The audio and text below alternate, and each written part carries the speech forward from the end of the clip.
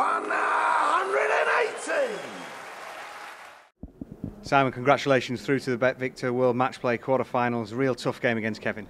Yeah, that was very tough. You know, Kevin was in front for a lot of the match. He kept just plugging away, kept breaking me, and you know, I just hung in there, just stayed positive, took my chances, and got the win. I think something like 8 breaks of throw in the first 12 legs. Did that show a bit of nerves on stage between you both? Yeah, definitely. You know, it was so tough. You know, every time I thought, right, you can get in front now, and he just kept breaking me. It was so tough. When you got in front, you managed to get a couple, probably 2 or 3 legs ahead of him. That was probably the key. Yeah, once I got 2 in front, I felt a little bit more comfortable, and I felt as though I could win from there. It was just getting to that place.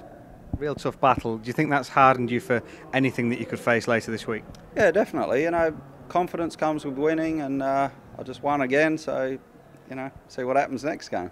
Plenty of confidence in your finishing. There was a lovely 96 there where you hit the two double 19s.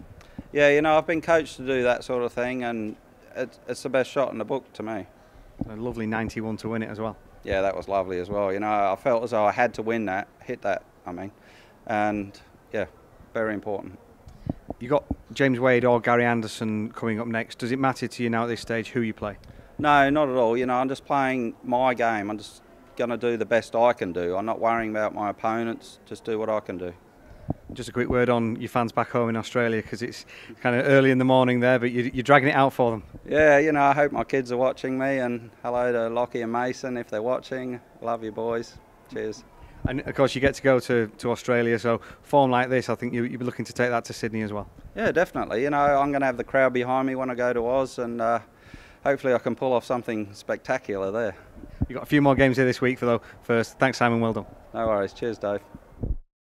180.